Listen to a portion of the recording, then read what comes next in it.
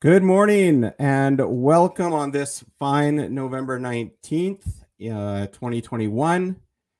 And thanks, Paul, for your comments. Sorry not going yet this morning. Got back from BC via US late last night. Oh, Paul Prevost, thanks.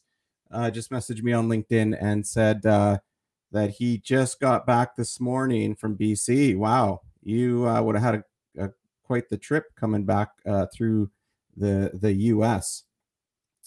So I just want to do a quick introduction for those that are joining us live. This is the agency. It's a live stream that's going to be occurring daily for the foreseeable future. And we are going to be focused on having a discussion across the country around what's going on in British Columbia the last 6 months. We can include a little bit about COVID, but really this is going to be a forum and a platform about disaster and emergency management in Canada.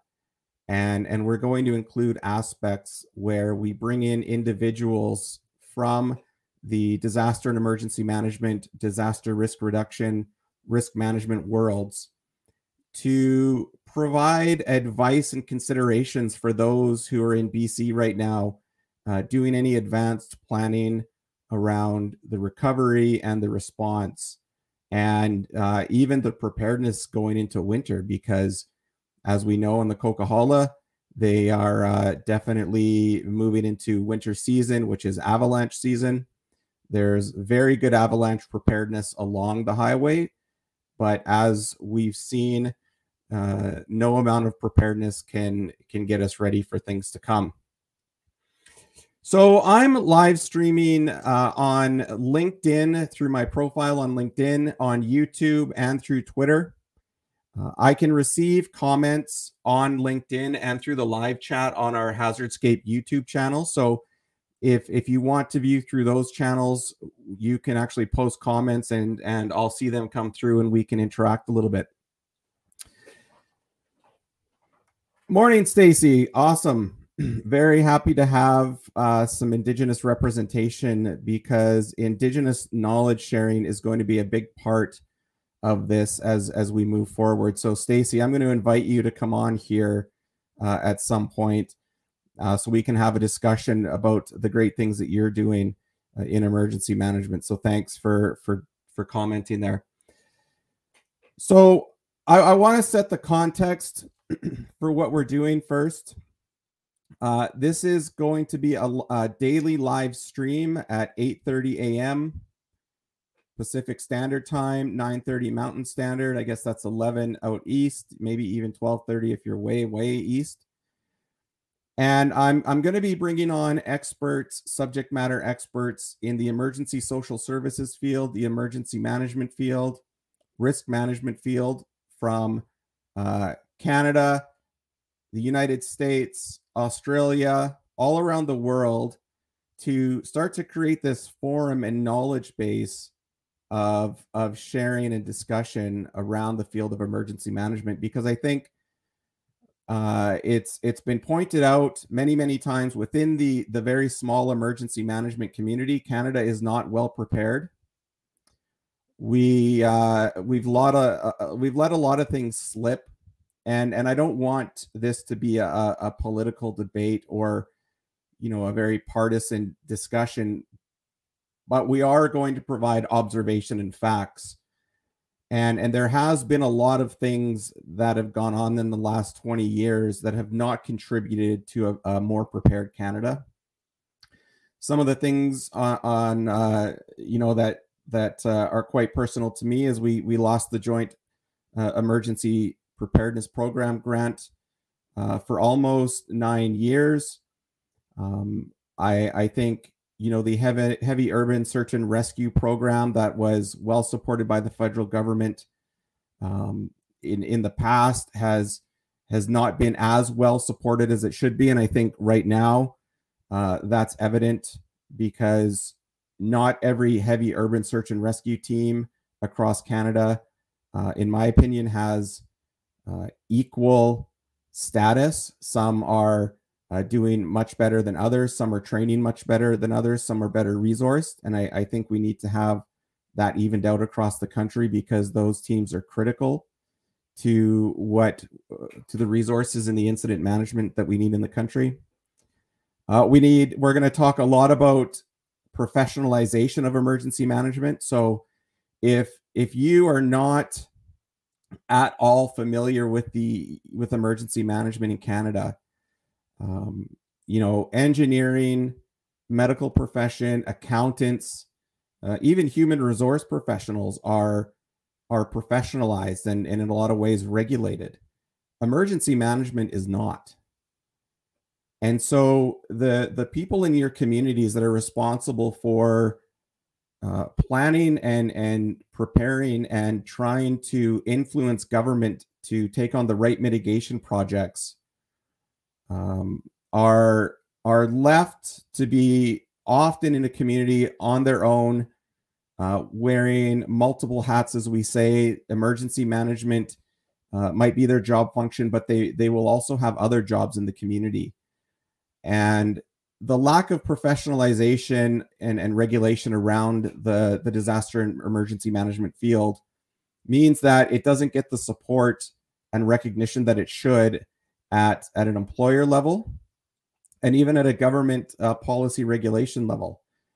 So many communities, I want to say over 90% of rural and remote communities are extremely under-resourced in the country in terms of what they're expected to do to prepare their community for emergencies and disasters.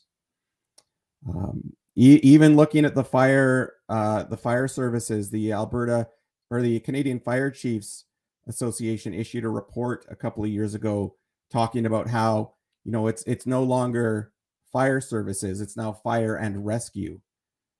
They've had added responsibilities put on them without the right funding, and that's having a significant impact on the service that we get as well. And if you're not familiar with emergency management in Canada, and BC has been an eye-opener for you, I want to say that it's a very tight-knit community, because it's a relatively small community made up of academics, operational personnel at all three levels of government, trainers, contractors across the country, consulting companies across the country, and it's small in the sense that a large community like let's say a relatively large one, I'll use in Alberta town of Stony Plain. They have a director of protective services, which is very often the case in many communities, but they're responsible also for recreation and fire and emergency management. And so the amount of time that they can spend on true emergency management program development, it's not 100%. Sometimes it's not even 50%. And I think, we're going to have people come on this live stream. They're going to talk about what it's like to be an emergency manager in their community. They're going to come on and share their knowledge and insight at 10:30 Mountain Standard Time, 9:30 Pacific Standard Time. We're going to have Dr. Julie Drillette from the Social Work and Disaster Network come on and talk about emergency social services. Then after that, around 11:15 Mountain Standard Time, we're going to have Shannon Solinsky from Autism Canada come in and talk about livestock emergency management. We're also lining up some people on the ground in the Abbotsford area from different NGOs and the municipalities there. Sorry, excuse me. We're going to have other experts come on, experts in incident management planning, and we're going to talk about the recovery. And I'm hoping that emergency managers around Canada, around the nation, will tune into this, maybe play it off the side of their desk, listen in, or watch the recordings, and be able to grab tidbits of advice and knowledge and meet others who are in a similar role and similar situation, so they can connect with each other, and we can start to build that more cohesive national conversation. Because I think a lot in emergency management would agree that we need to ramp up our voices and speak a little bit more to what's going on and what needs to be done in Canada to make us better prepared for the future. And I will say that this is not going to be a focus on climate change, because I think climate change, there's enough conversation going on in other areas where we can focus on, disaster risk reduction and professionalizing emergency management in Canada, and, creating a better emergency management network, and maybe, getting, being a squeaky wheel within different levels of government that maybe will listen a little bit more than they have. Because I can tell you firsthand, and I've put this out on Twitter probably many times over the years, that especially in Alberta, like the Groenenveld report that was done by an MLA out of the town of High River, that was published internally in the government in late 2006, 2007, was purposefully kept confidential until 2013, after the Calgary floods. I was in meetings with high-level senior government officials where we were told that the Groenenveld report on flood mitigation in southern Alberta is not to be shared, because they didn't want this idea that there was this risk out there, nothing was being done about it, because there's developers that make a lot of money from building in flood zones. There's municipalities that get a lot of property tax revenue from having homes in nice areas on the river, or in a drained lake, or at the bottom of an ancient riverbed. There's a lot of realtors that sell a lot of those homes, and there's a lot of insurance companies that for a long time we're kind of avoiding offering flood insurance, because they saw flooding as the new fire. Over the last 20 years across Canada, basements in homes have been significantly upgraded from dirt basements, or just a cement floor with the 2x4 walls and no drywall, no carpet. People are finishing their basements. It's getting extremely expensive to recover in a large community that has a beautiful, well-built, livable basements. And so I think for many years, the insurance companies avoided the area of flood insurance. They've recently come on board because they've been able to single out postal codes that they will not insure, single out postal codes that they will insure based on risk. And government has pushed them a little bit more to create flood insurance over the years. It's getting better, but there's been a lot going on in Canada that someone who's not in the emergency management field might not be aware of.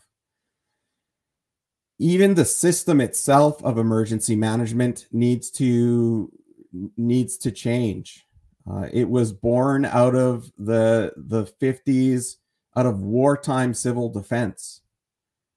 Governments and businesses, corporations took over the emergency management concept through the 70s, 80s from the military, because they thought they could do a better job in the public service realm, and businesses like the idea of being better prepared and to manage their risks because they're profit driven. And they saw the value in spending a couple dollars per $100 on mitigation and preparedness, because they know that that money, that investment, is going to come back 7-10 times more when it comes time to recover. So We're dealing with an emergency management system that was born out of the nuclear risk, wartime risk, transferred into government hands. And, you know, I think that system is long overdue in terms of change and not even improvement. Emergency management has been continuously improved, you know, like through cycles of trying to iterate it and use other tools like Lean Six Sigma to try and make it better. But I don't know if we can continually improve the system anymore. I think I'm of the opinion that we need to stop improving it and really take a look at it and come up with something new and completely different. You know, I had and I'm talking to an extreme where, you know, a lot of counties and municipalities in, at least in Alberta, where I'm from, and I have a lot of experience with, you know, those county borders were drawn up a long, long time ago. And some of those counties are more populated than others. Some have more oil and gas revenue, and some are doing better than others. And a lot of that is because of the borders. And a lot of counties that have very expensive properties down on ancient riverbeds, on rivers, generate a lot of revenue because they need to keep those properties in place to keep the property tax revenue in place. I mean, if we were to redraw the borders of counties in Alberta to reshape the province and have counties that are smaller grab more land and more property and have others that are doing better in different areas and shrink those, there would be a significant opportunity to mitigate and turn a lot of land into parks that aren't going to be impacted by disasters in the next 100 years. So I'm talking about system reform at that scale. And I think a lot of others who are much smarter than me in the academic worlds are doing a lot of research. But again, they're researching old systems and they're trying to come up with ways to improve the current system. And I just don't know if we can improve it anymore. So we're going to have a lot of discussion about that. And so if you are tuning in, leave me a comment if you're on LinkedIn. Our YouTube channel has a live chat. If you want to flip over to the Hazardscape channel on YouTube, and then Twitter, we're coming in live. I don't get the comments from Twitter. So if you are commenting on Twitter, that's great. But if you want to be able to interact and post questions or comments to me that I can put on the air, then we will do that. Like I said, today at 10:30 Mountain, we're going to have Dr. Julie Gillette. She is the lead for the social work and disaster management and disaster network. We're going to be talking about emergency social services. She's also a professor of social work at the University of Calgary. So we're going to be talking a little bit about, you know, what are emergency social services volunteers doing on the ground in BC right now? What are some of the functions? You know, what are they going to need to consider as we move into the short-term, intermediate recovery and into the long-term recovery? And then we'll have Shannon Solinsky on talking about the livestock end, because there is a lot of overwhelming photos coming out of BC around farmers trying to save their livestock. Luckily, they were just able to redirect some livestock feed from China at the Port of Vancouver and get some trucks coming into Abbotsford. So that's good news. Shannon's going to be on at about 11:15 with us. So if you are a subject matter expert, emergency manager in Canada, and you have information, knowledge, advice that you want to share to emergency management professionals in BC right now, please go to hazardscape.com/agency. You can register your name and your availability on that website. That's hazardscape.com/agency. And you can go there. I know Perron Goodyear from the Salvation Army Emergency Disaster Services team is on his way to BC, and we're going to be trying to get a hold of him live in the coming days as he talks to us about what's going on the ground and the Salvation Army EDS team's role. And again, hoping to have others come on this platform to discuss and share. Even if you have the sudden courage to want to come on live at any given moment when I don't have a guest on, please feel free to send me a note through a LinkedIn comment on this live feed or through the YouTube, and I will send you the link to the studio directly. Or you can even email me at brad.ison, at hazardscape.com. Email me directly and we'll get you on. So as we wait for Dr. Drillette to come on, I'm just going to share some things that are other things that are going on across Canada that might be helpful for those in British Columbia who are right now up to their necks in work at either the Emergency Operations Center, or maybe they're able to get some rest right now. But there's a lot of resources on the Alberta government website from their experience with the floods from 2013. Australia has a lot of good resources centered around recovery and what Australia is doing and their recovery from flooding and bushfires. So, please take advantage of that information if you can. We're going to have experts, advanced planning experts coming on throughout the course of these live streams, which I'm going to run daily for the foreseeable future. I don't know if daily is going to be too much or not enough. I don't know, but we're going to see what kind of response we get and go from there. I tend to kind of shoot first and aim later with some of these things. So, bear with me as we produce guests and get people coming on. I might be on here ranting on my own for a little while before we get to a lot more people, but we will have these videos and the audio from these available for watching or listening later.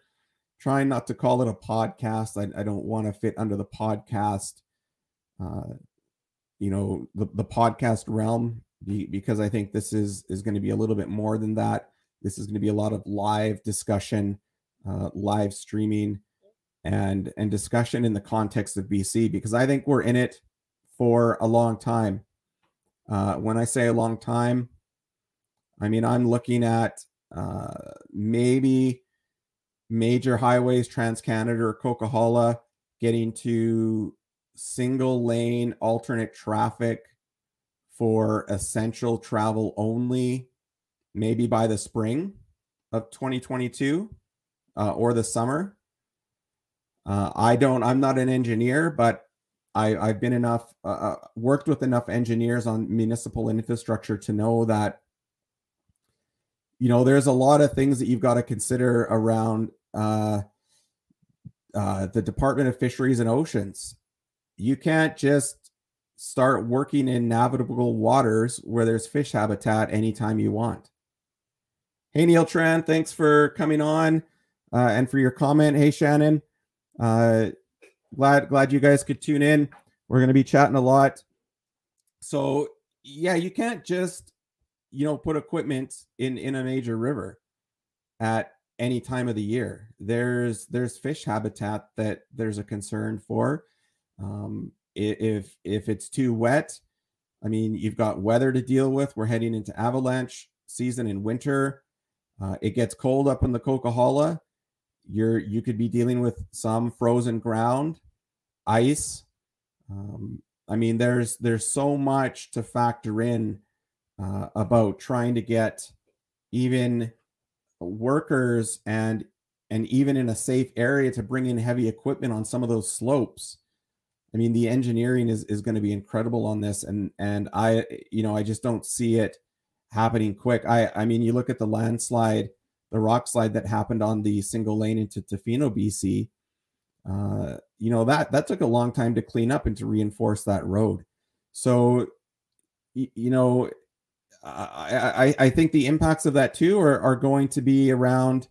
Yeah, absolutely, Shannon. There are so many considerations right now. We have to consider that, if people are not able to drive in and out of Vancouver at a reasonable in a reasonable time frame for work or for other things, then what's that going to mean for air traffic? What's that going to mean for the airports out of Vancouver? What's that going to mean for the airports out of Victoria and in Nanaimo? I would expect that they're going to see a significant increase in travel because people aren't going to be able to drive anywhere. Even we're coming up to Christmas. I mean, a lot of people come from Vancouver over to Eastern Canada for Christmas or the West to Vancouver, BC.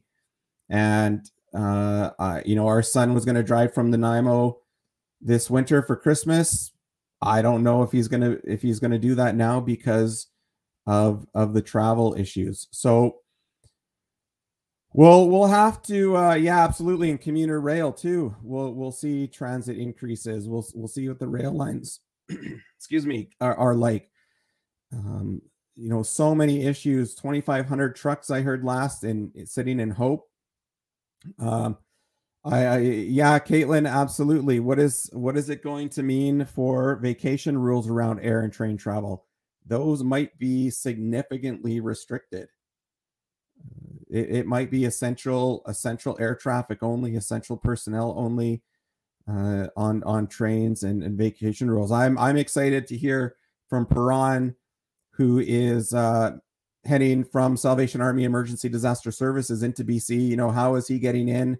What's his travel like? So Perron, if you can give us any info, if you're listening on that, I'll be pulling you in absolutely for that. Yeah, business travel for agriculture, supporting cleanup. And that doesn't even, consumer goods, absolutely, supply chain. We're going into a major retail season right now. Oh my gosh. What else? We're probably going to overwhelm people as we talk a lot about this. And that's not what it's meant for. But if you're in a situation where you're doing advanced recovery planning for BC, this is the place to going to be to get a lot of feedback, a lot of expert insight and consideration as you go forward. I know personally from the 2013 floods in Alberta and the 2011 and 12 floods that we had in southern Alberta, there's so much that comes up out of the blue with these things that you just can't plan for when you're on your own in a small community focused on the day-to-day operations. Strategy is really hard to focus on. Forward-thinking strategy is really hard to focus on when you're tired, when your family and friends are impacted, when you have to be at work every day trying to help your community and others are outside of the emergency operations center trying to just survive. So there's a lot of things go on. We're also going to bring in mental health experts. I'm going to try and get the Canadian Mental Health Association, either in BC or Alberta, on as well, so we can talk a little bit about emergency management, first responder, mental health. I know there are a lot of people out there that have expertise in that field. I work very closely with Canadian Mental Health Association Alberta. They are doing a lot of great things in rural, remote spaces of the province. I know CMHA British Columbia has a lot of programs and resources. I know that Alberta Health Services in Alberta has a ton of training and programs sitting on the shelf because they lost their funding to deliver those programs across Alberta after the grants ran out in 2018. the flood grants ran out in 2018, so they can't deliver them. Those programs were born out of a flood recovery and a flood response only 8 years ago. So there's a ton of opportunity to share that into BC and access that knowledge in those programs, so we're not reinventing the wheel. They are all evidence-based, well-researched, developed by experts in so many different fields. We're going to try and get some of those people on as well to talk about those. So if you're tuning in, or you know someone right now that's in the Fraser Valley, Chilliwack, Abbotsford, Hope, Mission, Princeton, any of that Southwest BC that is either in an emergency operations center, involved in emergency management or remote emergency social services, please let them know about these live streams. We're going to be going daily, 8:30 a.m. Pacific time, 9:30 Mountain. We're going to go daily for a little while. I will do my best to sustain that. I'm also looking for anybody that wants to come on and co-host or produce some of this, because I've got some workshops that I've got to deliver next week in the morning. So, if there's a brave soul out there who wants to access our live stream capability and platform, I am more than willing to connect in with you and talk to you about getting you set up so you can do some co-hosting and production.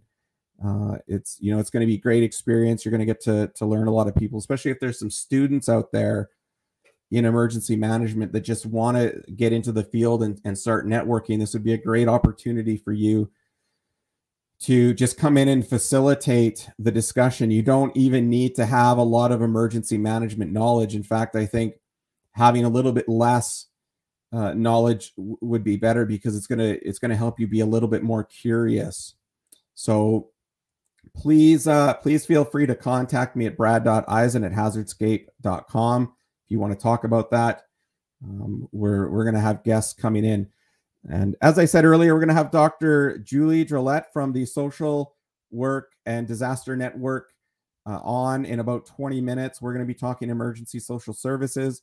And then Shannon Solinsky with Autism Canada, we're going to be talking about livestock and other things. And Shannon trains a search and rescue for autism program that I think would be greatly beneficial right now for those in impacted areas of BC who have family or friends, or if you're a volunteer that are helping families with adults and children who have autism.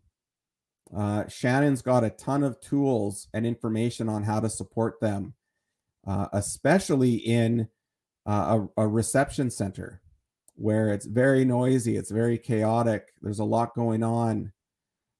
I had Autism Canada on a live stream a few months ago where we talked about emergency kits for autism and preparedness. So we'll be getting into a lot of that stuff.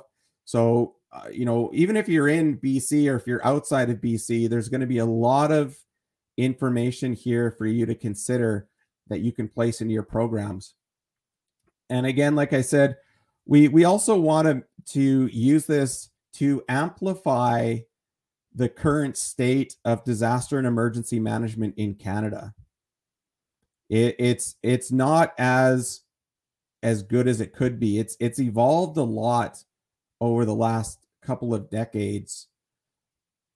But given Canada and the remote rural nature of a lot of our geography, we are not well suited for response. We're not even that well suited in terms of mitigation. I know the federal government will say things like they've got a mitigation and adaptation grant program that provides funding for mitigation. It doesn't even touch the amount of infrastructure that needs to be upgraded in this country. It doesn't even start to address the high risk areas. And I can tell you why it doesn't start to address a lot of the high risk areas, because we don't even really know what the high risk areas are in a good sense. There's splatterings of communities and provinces that have done hazard identification risk assessments, but I don't think at a national level and in a lot of provinces, there's not a good data set on where we really the most vulnerable. I mean, we know that infrastructure is crumbling. We know that there's flood risks, Manitoba, Alberta, Saskatchewan, Quebec, high in the flood risk zones, BC on the fire. We know the fire and flood stuff well. We know where a lot of tornadoes show up. We're very, I think cyber attacks are one area of concern.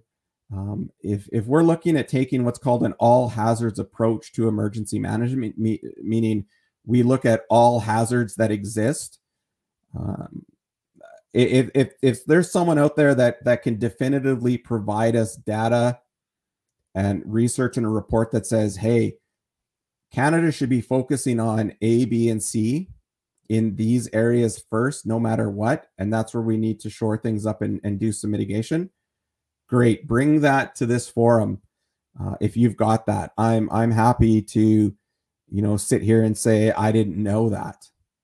This forum is here as a way for me to say, and others to say, you know what, I don't know, but we're going to find the people that do, and we're going to find out, and we're going to share that. That's what this is about. So, that's one big topic that I think is going to come out of this. There is great work being done out of BC through different foundations. If I misquote who's doing it, please forgive me. But I think it had to do with Royal Roads and some other organizations. They've developed, climate change competencies. So if you're in the engineering field, or a field that works very closely with disaster risk reduction, you're a practitioner within climate change. They've developed competencies that you can access and work towards that will help you do your job better and get better results and have better performance.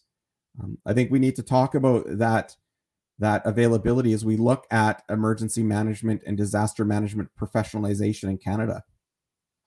I know there are groups out there working on competencies for emergency management in Canada. If you're part of those working groups, contact me directly and we'll get you on here so we can amplify that discussion for you. We are going to I think we have an opportunity now to tug on the ear of some very influential people across the country. I think we have that opportunity. I think we need to take advantage of it right now, because BC, this is not a contained disaster or impact.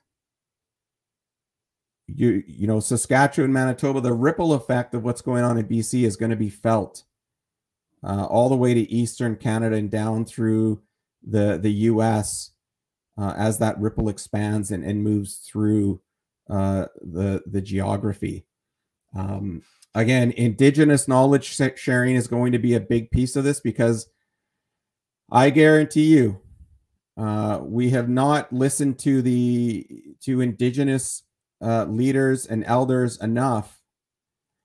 They have tons of stories that talk about hazard impact in certain areas of the country that we need to do a better job of accessing. I'm certain there are stories down in the Sumas Prairies area that are in various Indigenous First Nation communities that talk about the flooding that's happened there. This is the fourth flood, right? This is the fourth major flood through that area. 1920s, 1948, 1990, now. And here's a question I've got, actually. Yeah, absolutely, Shannon. These are not a one-off, and impacts across the country over so many industries and businesses.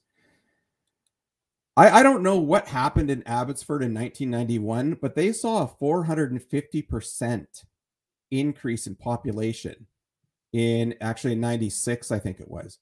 So 1990, when there was a flood over the Trans-Canada Highway in the Sumas Prairies, the population of Abbotsford was 18,000. In 96, it jumped 456% to whatever that is, about 100,000. And today they're sitting at 112. I think last I checked, it was around 141,000. Don't quote me on that number.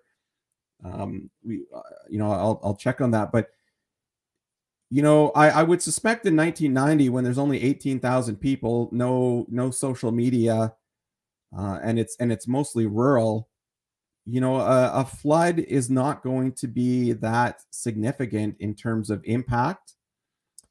And, farmers and ranchers are pretty resilient. They're going to flood. They're going to deal with it. They might raise some issues about it locally, but, they've got to continue on and get back to work. They don't have time to necessarily take on and advocate for this. And maybe they think it's also just a one-time thing. So, I'm not surprised that a lot of people don't know about the previous floods in those areas. I'm not surprised that now, with 140,000 people in Abbotsford and social media, this disaster is amplified. This is not a natural disaster. There is no such thing as a natural disaster. There are environmental hazards. There are human-induced hazards. There are hazards that exist because of nature and people.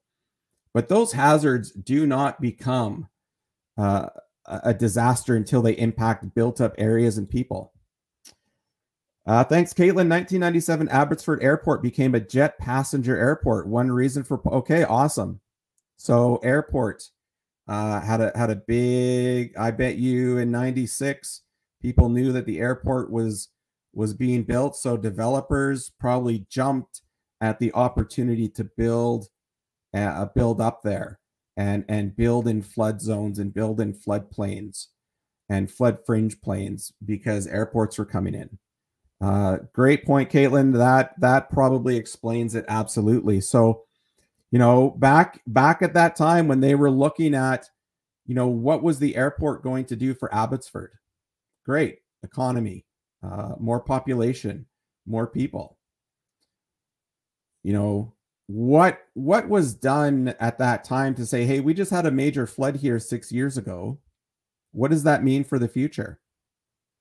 I don't know. I don't have any information on that, but I don't even know if that was a conversation. I can guarantee you, if it's anything like what's gone on in Alberta in the last 30 years, hydrologists, environmental experts were probably either not contacted or maybe pushed to the side a little bit. I personally worked with a hydrologist here in Alberta that worked with Alberta Environment his whole career. I contracted him to do some work with us after he retired in 2011 in southern Alberta to support some of the flooding. He told me tons of stories about how they met with town of High River Council over decades to warn them about the potential risk of flood in the community and what it would mean. But nothing was ever done, and High River was allowed to develop. And I was in High River at the height of the flooding for many, many months, driving through High River for the first time and just seeing the very peaks of the homes and condos in the floodplain was remarkable. And so, where is that linkage with disaster reduction policy, development, built up areas, new development, and supporting communities that need that property tax income from those properties? I think there's a lot we need to do there in order to maybe bring some transparency and openness to how Canada is developed in the next 100 years. We're going to be talking to futurists that specialize in planning for future scenarios that are 50, 60, 70 years out. That's what they do. And so they bring in a whole new set of tools and discussion considerations that help people plan for what is it going to look like in 2080 in Abbotsford. What is it going to look like in Southwest BC, in the built up areas that are impacted by fire and floods? What's it going to look like? What do we want it to look like in 2080?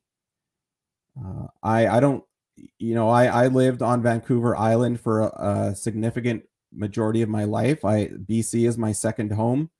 I went to high school in Sydney, BC on Vancouver Island, right from the mid 80s into when I came back to Edmonton in 2000.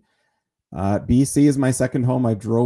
I've driven through Abbotsford and on the Coquihalla more times than I can count. And I know a lot of people from Alberta go to BC every year.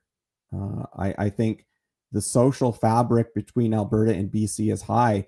It's been an ongoing thing for so long.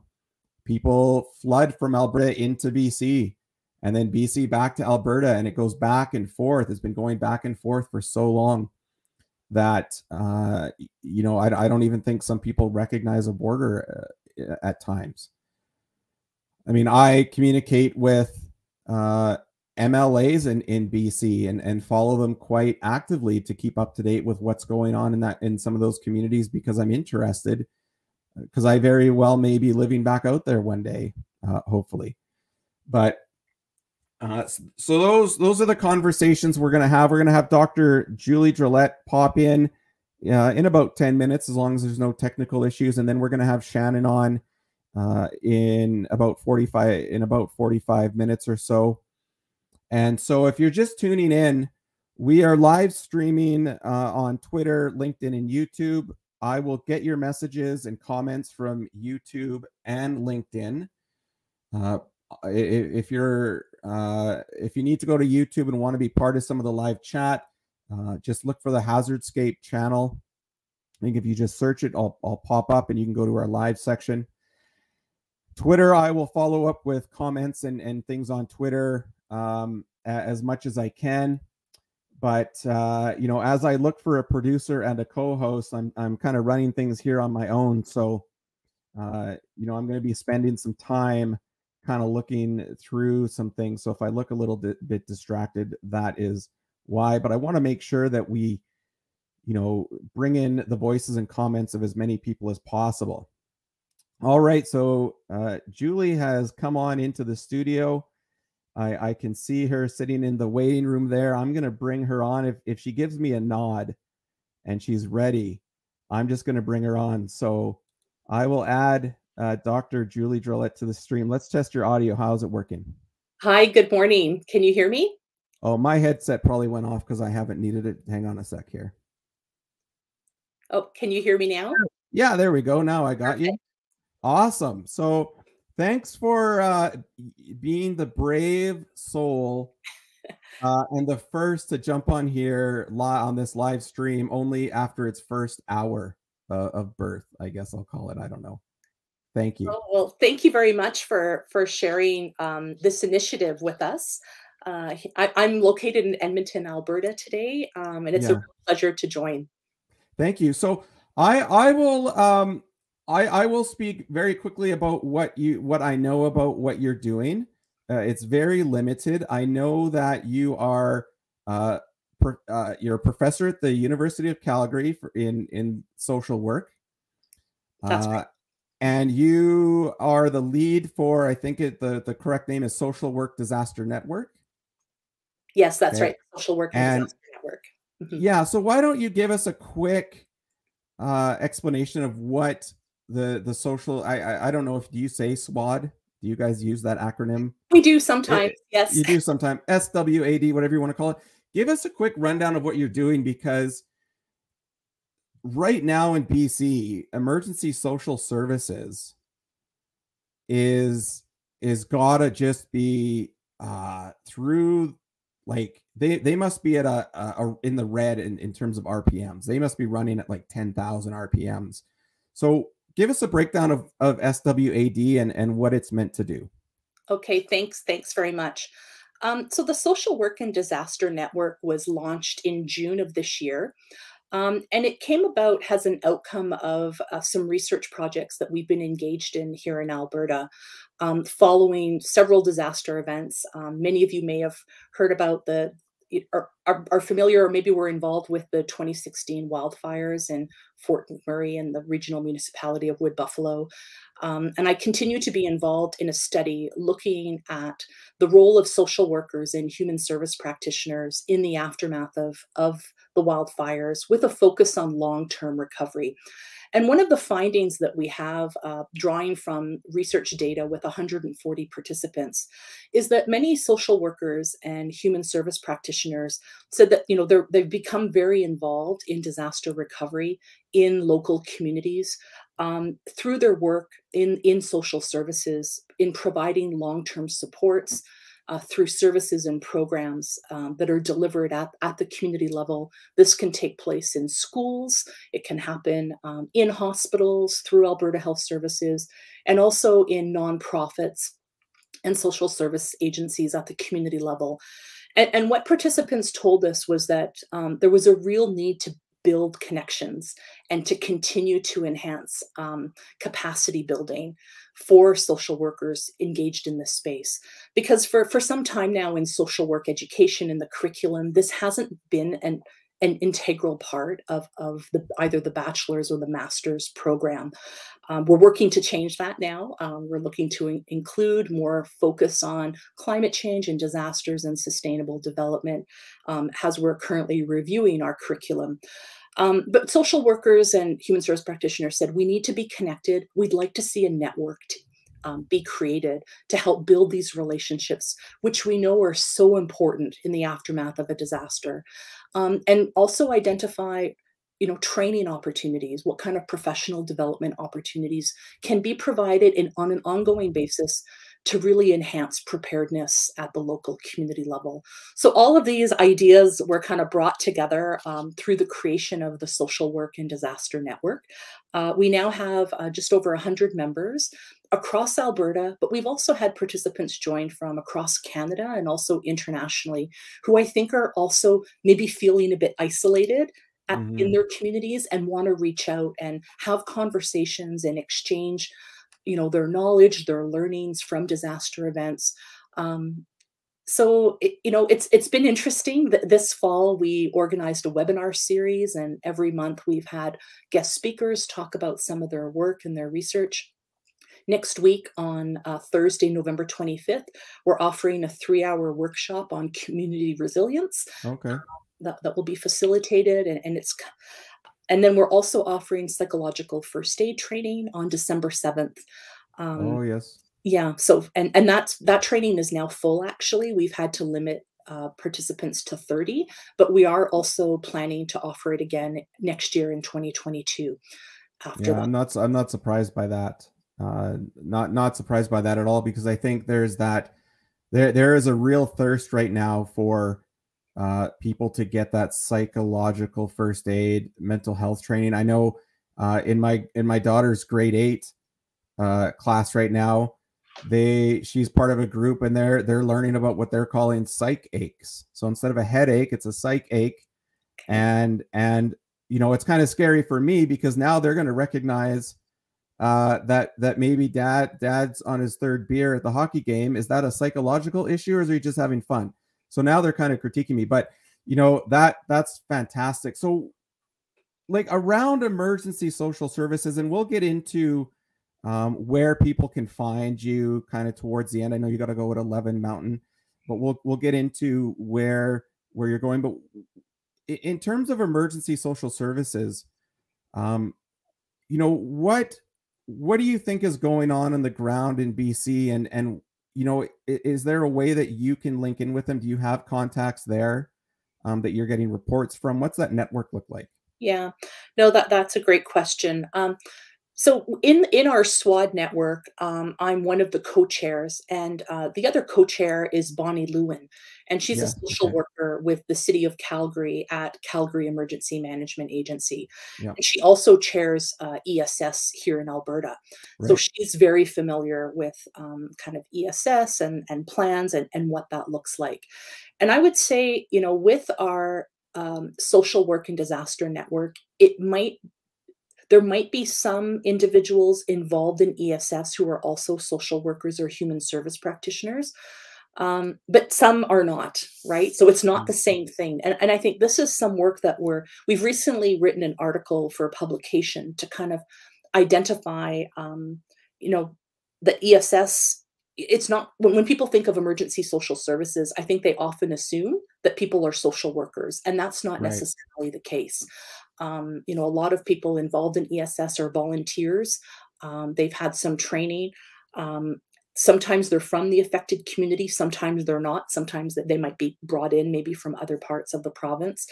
Um, so we see kind of our work as a SWAD network has been different than ESS because Mm. ESS is often involved in the short term.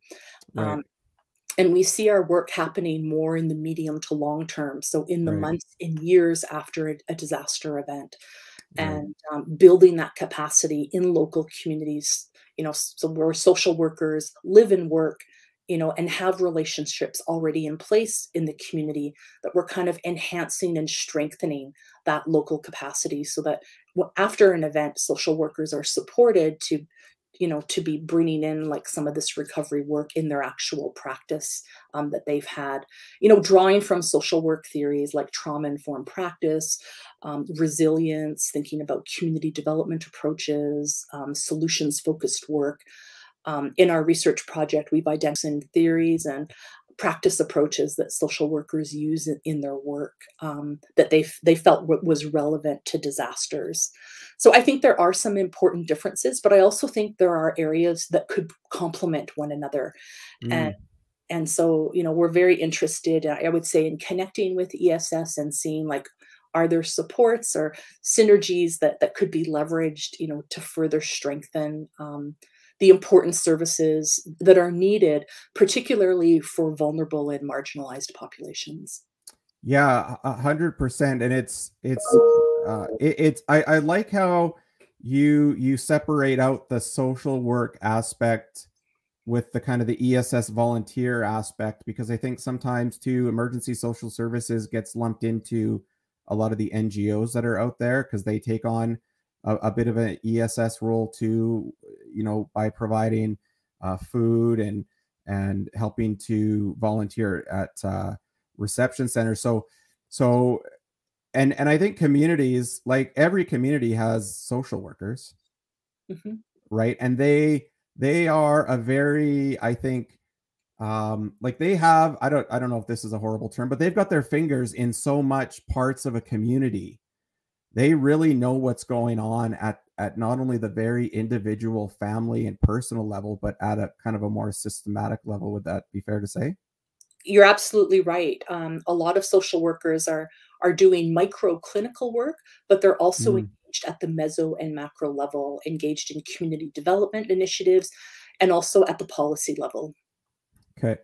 So where I guess, so to me, kind of what you're doing, if we were to put it in a traditional emergency management sense, you kind of work in like that preparedness uh, phase, if that's where we're going to place it, and then you also may come in during response and definitely in that long-term recovery. So you're really in an emergency management context. You're really embedded in that continuum. Yes, that's Okay. Okay. right. Yeah. Okay. Okay. Yeah. I don't. Social work is not emergency management, and emergency social services is within the world of emergency management. But they cross over so much, just like occupational health and safety fits into some aspects. Mhm. So what? I mean, we're getting the attention of people across Canada right now, across BC, across Alberta. you know, what kind of support do you need to kind of continue on and grow? What do you hope, if I were to give you $1 million right now and say, okay, doctor, you got $1 million and two more people and a ton of time. Where would you place those resources? No, that's a great question. I would say right now our SWAD network we're not funded, so we're doing Oh, this okay. on a voluntary basis. It's Okay. hosted in the Faculty of Social Work at the University of Calgary. Okay. So if we had access to funding, we would be able to hire student research assistants to continue to do work, to continue to provide training, build in monitoring and evaluation, and it really expand the scope, I think, of some of the work that we're doing. The research that I'm leading on the role of social workers and human service practitioners is funded through a SSHRC Insight grant. We're currently in our 4th year of funding, and the project will be ending on March 31st, 2022. So we are beginning to identify what might be some new research questions to investigate. And so I think having a research component going ahead is going to be important. One of the things that I'm particularly interested right now are, I would say, kind of the rising incidence of complex disasters. Mm, So as these impacts of climate change are being experienced, we're seeing communities affected by different types of disasters at the same time. And I think we need to really work to try and understand that, because there's no linear path here anymore. Like, we're seeing in Merritt in BC that, the whole town's been flooded, but other communities in the interior, they were profoundly affected by the wildfires this past summer. And now with the flooding all happening during the time of the COVID pandemic, this is very complicated and, could really challenge, some of the supports that are available. And so how do we kind of redesign support systems to provide the ability to kind of recover, but also prepare for the next event, and really better understanding the risks, that all communities experience, and be able to address these in a better way. yeah, that's something I kind of was speaking a little bit about before you came on. Was in Canada, we don't have a national that I know of, and if someone's out there and can correct me on this or point me to it, I would appreciate that. We don't have a national hazard identification risk assessment that organizations or communities or researchers can draw upon to say, oh, look, a lot of that research and data has been done and analyzed and turned into information.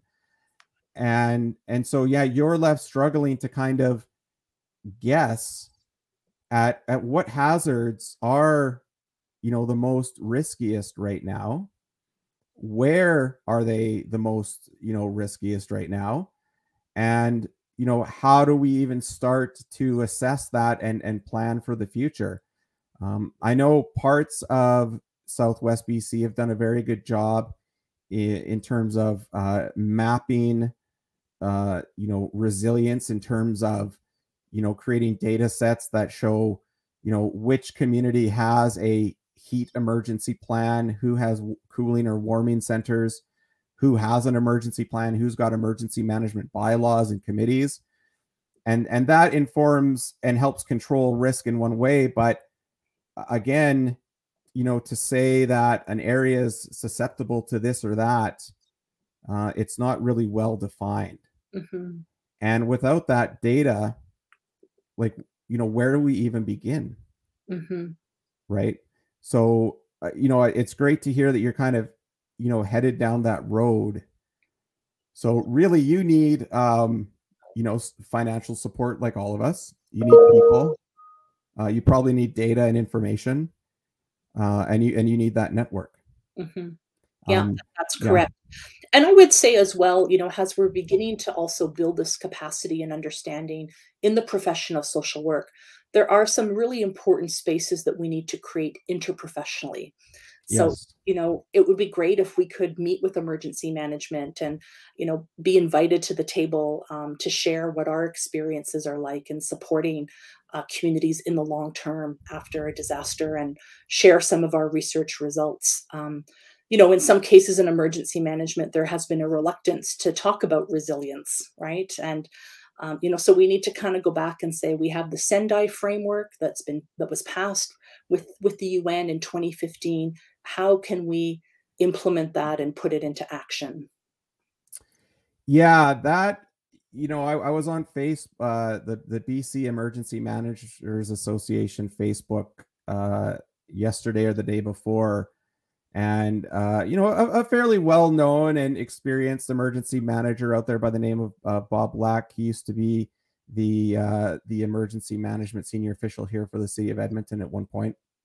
He put out that question about you know what's wrong right now, what's going on, kind of starting that discussion. And I went on my rant about one, we're really working in a system that was born out of the military. We've got this issue of in Alberta where military leaders would come into the Alberta Emergency Management Agency and operate it under that model. Then we'd have fire services people take over as the lead and kind of run it like a fire services model. Then we'd be back to someone in a position in the military, and they'd come in and say their way's better. And I think people across Canada see this flip-flop in emergency management between, well, the military way of doing it is better. No, the fire services or emergency services way of doing it is better. And really, I'm at the point where neither of them have worked. So how are we going to redesign some of this? And I think what you said earlier about relationships and developing relationships and those networks with a far more diverse and inclusive groups, that's where we need to start. Mm-hmm. And we do need to get better at that. And I think the emergency managers who are reluctant to let go of their ego and let go of a lot of that, I think they need to take a look and maybe start to step out of the way a little bit, because they're not helping anymore. I'm fine to say that. I have no problem saying that, and I'm sure I'll probably get maybe some nasty comments somewhere on social media about that. But I know there's a lot of people right now that are thinking the same thing I am. Mm-hmm. No, thanks for making that comment. I think one of the things that we know in terms of recovery is that we need to engage the community. Yeah. Right. And so a top-down approach is not going to help facilitate that community participation and that community engagement. And so part of that is how do we create these new spaces to have multiple diverse voices involved? And I also think at the University of Calgary, we're talking a lot right now about equity, diversity, and inclusion, and also reconciliation. Mm-hmm. And so, I think this is a call for us as well to think about, beyond academia in the community, how can we also foster and facilitate equity and recognize the importance of diversity and inclusion in these spaces. And I think when we look at these kinds of humanitarian and disasters and emergency issues, we need to also think about this, because, if we treat everyone the same, which often is what a lot of mainstream organizations are looking to do, treat everyone the same and promote equality, it actually creates a lot of challenges because of people's diversity. You're not fostering an equitable approach, Yeah. And so thinking about how do we meet those individual needs and promote equity means that not everyone needs the same supports. And, so we need to kind of differentiate what that's going to look like. And, thinking about how this applies in a disaster context and emergency management, I think is, it's an important part of the equation around thinking about doing things differently. Yeah. And just to go back into history a little bit, Alberta, as an example, in the early 2000s, the Emergency Management Agency at the time was primarily a community development arm. Everything that a lot of the regional field officers did in Alberta was from a community development perspective. But at some point, between I want to say 07, 08 to 2011, it changed to a more operationally focused let's train people, let's exercise, let's help them with their plans. And so it shrunk from this holistic approach to a very narrow focus. And I, we can debate all day if that was the right thing to do or not, but I can tell you right now, Alberta is not, I don't think Alberta is better off today than it was in 2005, switching models like that. Mm-hmm. I also find it, talking about that inclusivity, when you're in a meeting with people that are in uniform, like you walk into the meeting and already there is a complete segregation of people because they're not the same rank, or they're not at the same level, and your place, so you may not be able to speak up.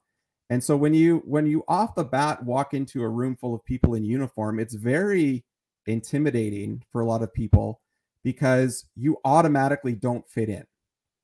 And you won't. And right now the military in Canada is going, it's no secret, it's got some real big issues right now in terms of culture. That I and I'm not going to dig out on the military, but I want them in BC right now doing what they're doing. There's nobody else better suited for it. But when someone retires from the military and they move into civilian life, that culture just doesn't disappear. It overflows into other aspects. And there's really good groups out there right now helping veterans kind of integrate into civilian and public service life. We need more of that for sure. But it's going to be, that's one area I think we need to talk about a little bit more and address. So when groups like you want to integrate with the emergency managers who are primarily emergency services military personnel, retired, you've got that relationship and connection and understanding in terms of language, process, ways of working. That's just how I see it. I don't know if anything I said sticks out for you, but yeah, no, and I think you're raising some good points there, and thank you for bringing that up. I would also say too, like our frameworks that inform our practice are also quite different. Yes. In social work, we're very focused on social justice. We use anti-oppressive and critical approaches to understanding, the kinds of oppressions that can contribute to vulnerability and marginalization in society. And, we're so that in itself, provides another perspective. I think that is that needs to be valued in this context around, how do we engage with vulnerable populations, understanding some of the structural and root causes of the marginalization and the challenges that individuals and families experience. We don't want to blame individuals for their situations. We want to empower them to help them overcome and go on a healing journey. And so these are very different approaches. And it's not a neutral space, I would say, when we're starting to think about social justice and equitable approaches. So if we're not speaking the same language or we don't have that same understanding, it would be great to start some dialogue. And this is what we're looking to do in social work, is we'd like to engage with emergency management. And this article that we've submitted to the journal, it kind of identifies some areas where we might be able to collaborate and start to think about like creating some of these new partnerships to kind of bridge the gap, right now. That's awesome. We're good friends with the Canadian Journal of Emergency Management. Simon Wells is doing an excellent job there, trying to connect that, research, academic, operational piece together and giving that platform. I think we'll have him or someone from the journal on regularly here as well. So, I invite you and your network, if you reach out anytime to come on here and share with us information. If we need to do a panel discussion with you and some emergency managers and others, very happy to facilitate that. Alicia here says, yeah, there is no one emergency manager management culture, so we fit into our organization's culture, and those cultures and they clash. Absolutely, they clash bad, like oil and vinegar sometimes. So 100%, Alicia. Thanks for that comment. That is great. Actually, Alicia is now the manager for training with Salvation Army Emergency Disaster Services. So thanks for commenting on that. So yeah, anytime.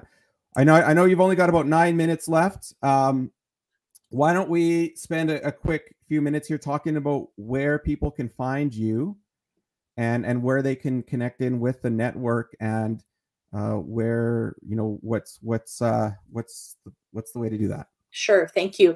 So we have a Facebook group page. So if you do a search under social work and disaster, you'll find us there. Yeah.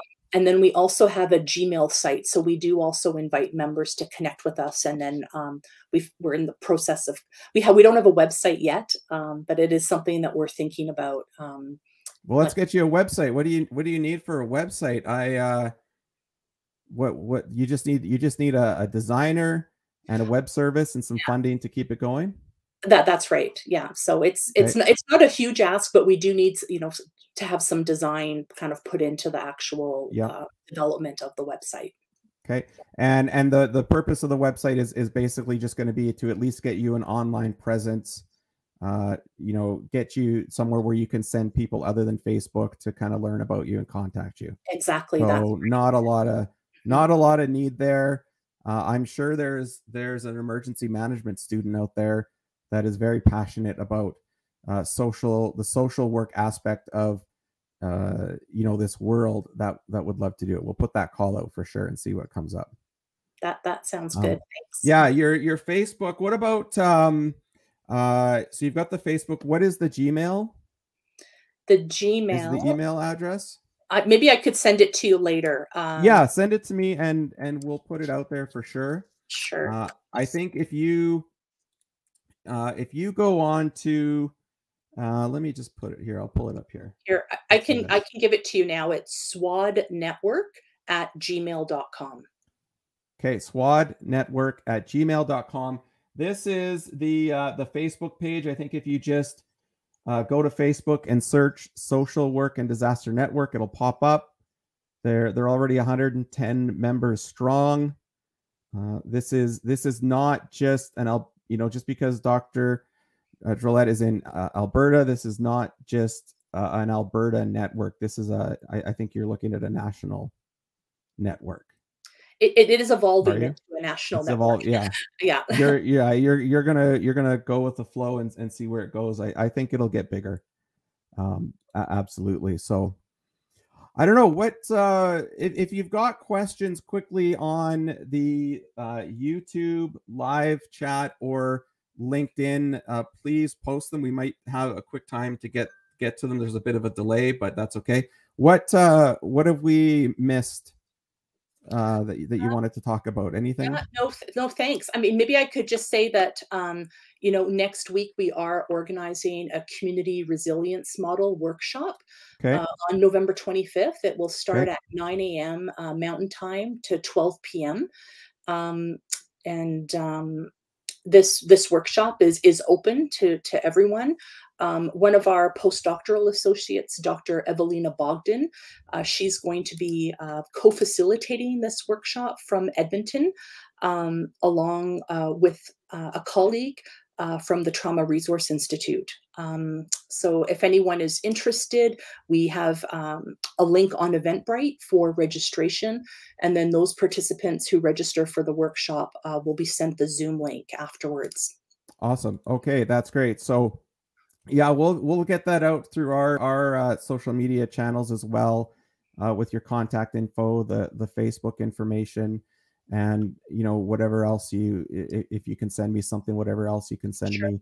I know there's lots of people really really in need of a better understanding of how social work can play a part in a community, especially as a resource. I definitely think it's underutilized, just like a lot of teachers and other people in the community are underutilized in emergency management. So I really appreciate you being the first one to brave the live internet and come out here and talk about this. We'll have you back on with anyone else from your network that wants to talk on and discuss this.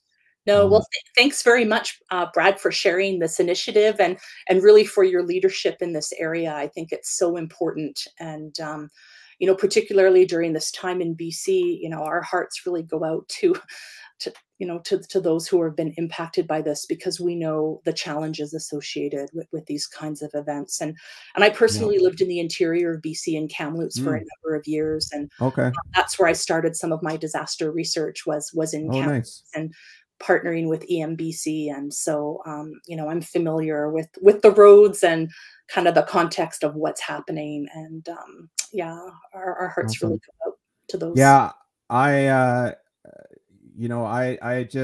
I know what people, when they re-enter back into their homes, those who evacuated who have not been back to their homes yet, they're gonna. I talked to so many people in High River and Calgary that just stood at the top of their stairs to their basement and looked at a basement of mud and silt, Yeah. and the feeling of what do I do, where do I start, is so overwhelming. I just, I get the shivers thinking about that moment for people when they first get back home. So Yeah. it's going to be very traumatic, absolutely. And I think social workers are going to play a big part in that healing journey, as you said. Yeah, and it'll be important for people to reach out. We don't Yes. have to go through this alone. It's important to find these ways to bring community members together to support them um, in in this journey. Yep. No one's alone. You've got to take that first step and ask for support. It is available. It is non-judgmental. No one is going to be judging you when you ask for help. Social workers are very professional. They're objective. They're not judging you in any way. They know where you've been, where you've come from. So absolutely, let's get the word out. All right, I want to get you out on time, so I really appreciate your time, and we will talk again. Thanks, Brad. Have a Okay, good doctor. day. Thank you. Bye Okay, bye. bye. So that was Dr. Julie Drolet from the University of Calgary. She's a professor of social work. She leads the Social Work and Disaster Network, which you can find on Facebook if you do a search for Social Work and Disaster Network. They've got some events and training that are coming up that fit within that realm of psychological first aid, resilience, connection building, relationship building, networking, all that good stuff that emergency managers need to form, the networks and the collaborative environments that are going to help us be better prepared and ready for the future. And like I said earlier, the culture of emergency management right now it needs to be better. um, like I said, I'm not criticizing individuals that have come out of the military or fire services or emergency services. I critique a little bit more of the system that raised and trained them. I think, in Canada there's a lot of change that's going to be taking on in within the military culture. I'm happy if you are involved with any groups out there that are helping to transition veterans from a military career into civilian life or public service. Please reach out to me directly, and we'll have you on so we can talk about uh, about it from your perspective and how you see it and what you're doing and what resources are out there. I'm happy to have that conversation because I need to learn more about what is available and what's going on. I think that a lot of veterans transition naturally into the field of emergency management. Then they take training and get their education, and those cultures do clash. I'm not going to sugarcoat it. They do clash, and it's stressful in the workplace when you're trying to operate in that culture clash without the tools and support to navigate it. I certainly did not have the right tools to navigate that when I was at the Alberta Emergency Management Agency, And, I think for me, I've learned over the years that, there was a lot more that I could have done to better manage that relationship. But I was also at the point in my career where I had to make a decision around, was I going to change and put in the effort required to become more integrated with that culture? No, I decided that I was not. That is not the way that I wanted to go in my career, and the government could not support me in that. So I made the decision to leave the government of Alberta, because I knew that a lot of the change that I had to do internally was going to clash with my own motivational value system. There I was going to have to give up a lot of things about who I am in order to fit in as good as well as I could with that culture. That at the end of the day, I would still never be accepted, and that's, I think, the issue with, it's the chicken or the egg kind of thing. Do veterans and those coming out of emergency services cultures, the RCMP, law enforcement, is it their job to make that transition, or is it our job to come closer to them? I think there has to be a compromise in the middle, and a recognition that there is a clash, and there's going to be a clash, and a willingness on both sides to want to work through that. And I don't think those conversations are being had at the right levels in a lot of organizations, for a lot of different reasons. I've certainly got my opinion on why those conversations don't happen, but I know they're not happening. And so part of this forum is going to be to maybe shine a little bit of light on that elephant in the room, and maybe talk about it so we can move on to produce the system that we need in Canada to be better for the future. So we're going to get ready for Shannon Solinsky with Autism Canada. She's going to be on shortly here to discuss livestock and some other things. I'm just scrolling through, Twitter as I kind of go here, and I know the Salvation Army Emergency Disaster Services, they have a lot going on in terms of the response. So if you follow them on Twitter, go to their website. Hey, Shem Bundy's here.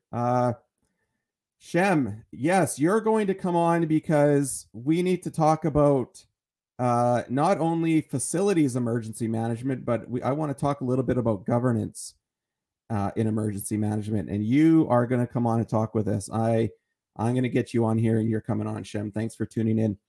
But the Salvation Army Emergency Disaster Services, you can find them on Twitter. They are actively taking donations. You can go to fundraise.salvationarmy.ca and take a look at how you can donate to them. They are currently at 12% of their goal.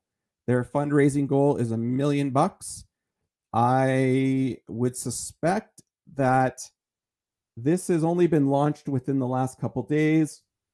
I have a feeling that they're going to surpass their goal pretty darn quick, given the national reach they have and the work that they do. If you've ever had a Salvation Army hot meal when you don't have a home to go to and no food available, like, that is the shining light at the end of the tunnel. And I know Perron and his team, they just got a whole bunch of new food trucks this year that will likely be rolling out. I'm not sure if BC got any new ones, but maybe Perron is in a food truck right now rolling out to BC across Canada in it. I don't know, but if he is, that would be great. And we're going to get Perron on here in the coming days to talk about his role, his team's role, what they're doing in BC.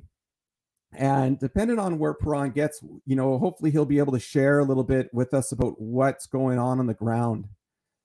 with the Salvation Army. So that will be coming up too. So before Shannon jumps on, again, this is the agency. We are creating a daily live stream every day for as long as I can sustain this, between 8:30 to around 11:30 a.m. Pacific Standard Time, 9:30 to 12:30 Mountain Standard Time. And it's a place to have a discussion about emergency management in Canada. We want to raise the profile and amplify the state of disaster and emergency management in our country. And maybe, just maybe, the right people will be listening, and we can get some people in here that can help start to create that change that we need to see across the country. And when I say change, I mean, no more rural chief administration officers in a community of 4,000 or 5,000 that are not only responsible for running their community, they're responsible for emergency management. No more under-resourced communities. They need to have dedicated professional emergency managers on staff that, like Dr. Julie was talking about, that can focus on creating the relationships and the networks and the connections that are needed to be better at what we do. We need those full-time resources that are 100% focused on their job. No emergency manager should be doing their work off what's called the side of their desk. Given where this country is headed in terms of disaster, trying to reduce disaster risk, that's got to be the primary objective. Our crumbling infrastructure is not going to withstand some of the weather events that are coming up. You look at Abbotsford area; they've flooded like they have 4 times over the last 100 years. What significant changes have prepared them for this? And I can tell you, politicians have a hard time with this because their cycles are so short. But if you've ever heard the story of Duff's Ditch out in Manitoba, that was, I think Roblin Duff was the premier of Manitoba for a time. And he campaigned to have the Red River floodway basically dug around Winnipeg, so to mitigate flooding. And he lost his seat in government because he spent so much money on what's called, some in Manitoba will call it Duff's Folly, but it's Duff's Ditch. There was so much money spent on it. Farmers and those in the urban areas kind of just said, great, you spent millions of our tax dollars on a giant ditch around Winnipeg. Well, that ditch in the last 30 years has saved our country billions of dollars in flood recovery.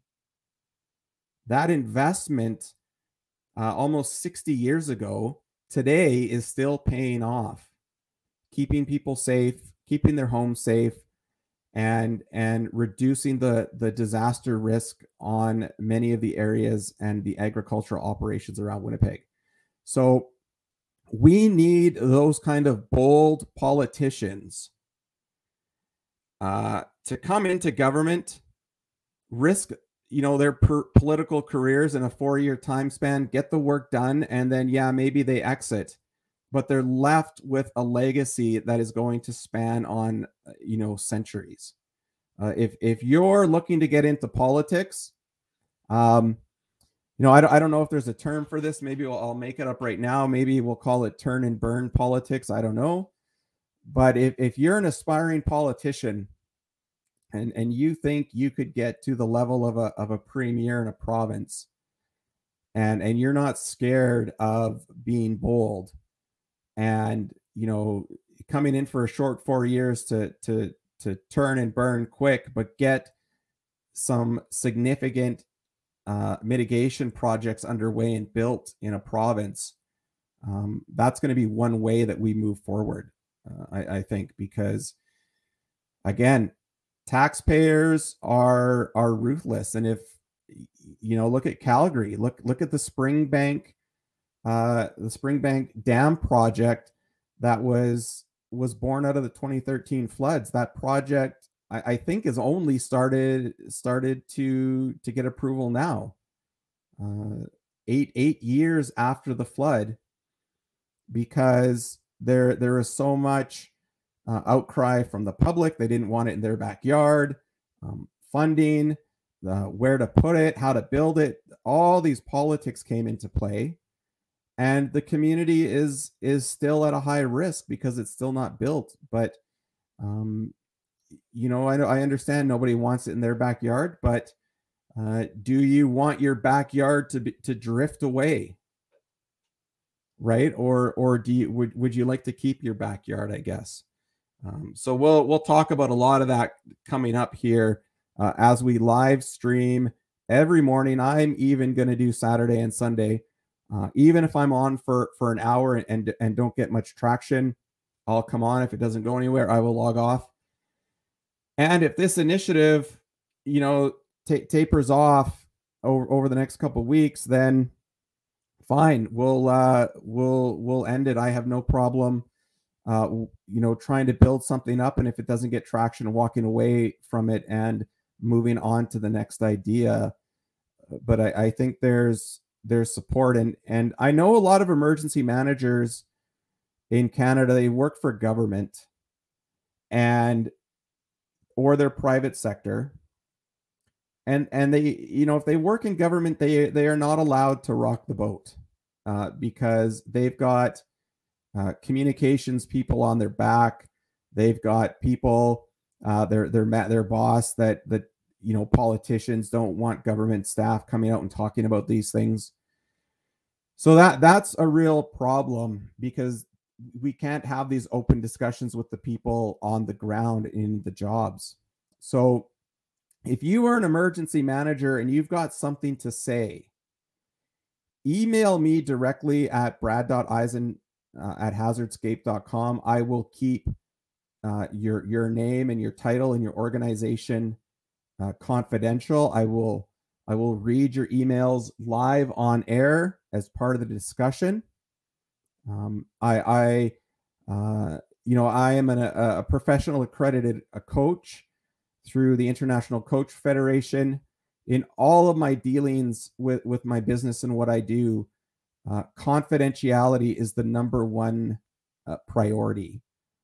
If I don't instill confidentiality with those I work with, I lose my accreditation and I'm no longer a coach. So I will be bringing that level of confidentiality to this under a global standard that's been developed by the International Coach Federation for a long time. Whether that means anything to you or not, or gives you any more confidence or not, that's up to you.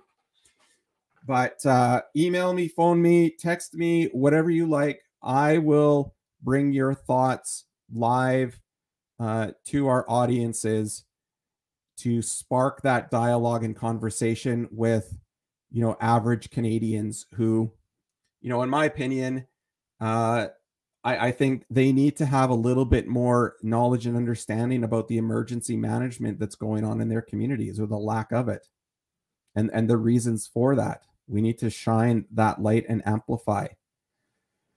So I'm just waiting a little bit for Shannon Solinsky from Autism Canada. She's going to be coming on live with us to talk a little bit.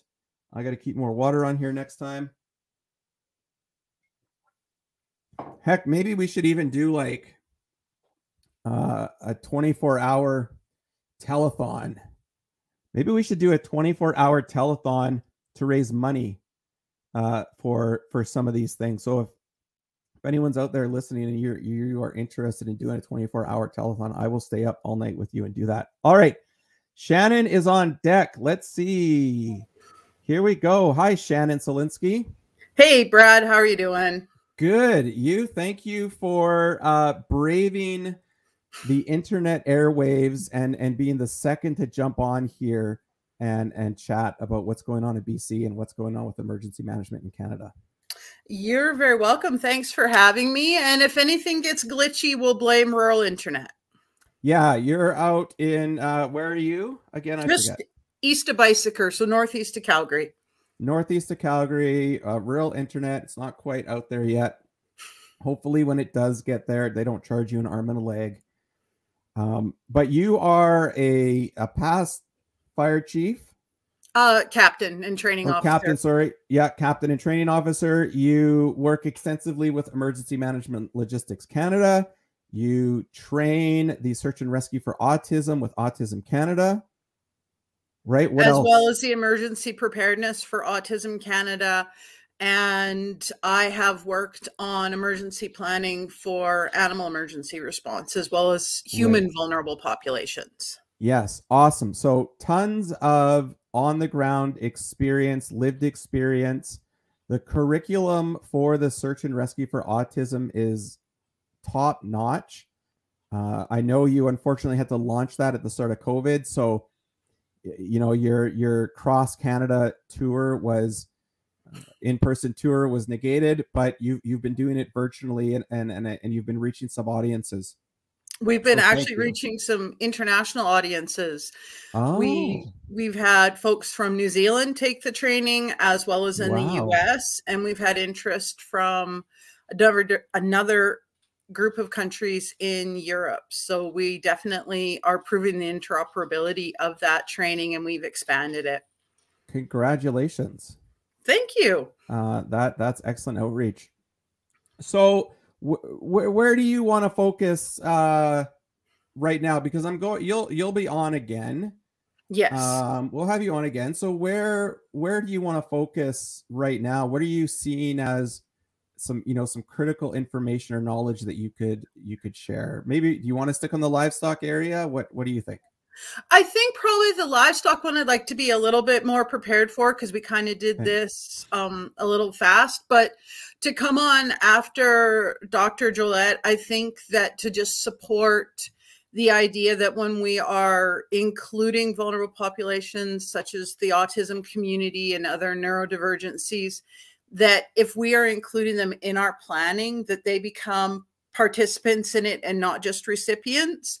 Yep. And we don't want to have people feel like they don't have any input. And this applies to, farmers and support people in agriculture, as well as people in vulnerable populations. And I don't even like using that term.